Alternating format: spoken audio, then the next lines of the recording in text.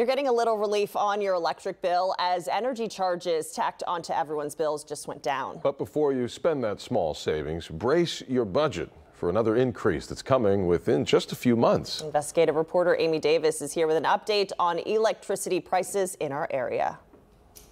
I've got some good news and some bad news. Let's start with the good news. The transmission and delivery charge on our bills went down on March 1st. This rate decreases every year in the spring and goes up in the fall. On your bill, it may be labeled TDU charges or CenterPoint energy delivery.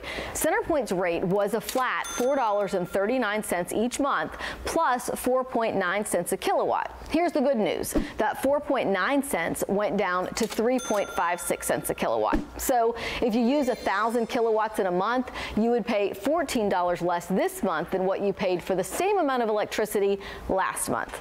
Now for that bad news. The Public Utility Commission just gave CenterPoint permission to recover $200 million from Houston customers for costs it paid to lease mobile power generation units during emergencies.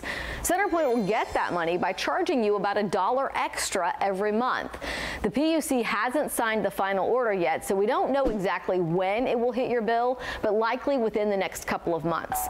Now, these are charges that you'll pay no matter which electric provider you choose. But if you need to shop for a new plan, the COO of Energy Ogre says rates are looking a lot better than they were last fall. If you haven't looked at your electricity rates for some time, it's probably a good time to do that. You know, if you were signed up at the peak of the market, there's certainly better rates to be had. A lot of the rates have come off significantly from the highs. Even if you don't sign up with Energy Ogre to help you find a new electric plan, you can use their comparison tool online. Just type in your zip code and it'll tell you the best rates in your area for a 6-month and a 12-month plan. Here you can see the lowest rates all in for zip code 77375 are between 10.8 and 13 cents a kilowatt. We'll link you to this feature in this story on click2houston.com.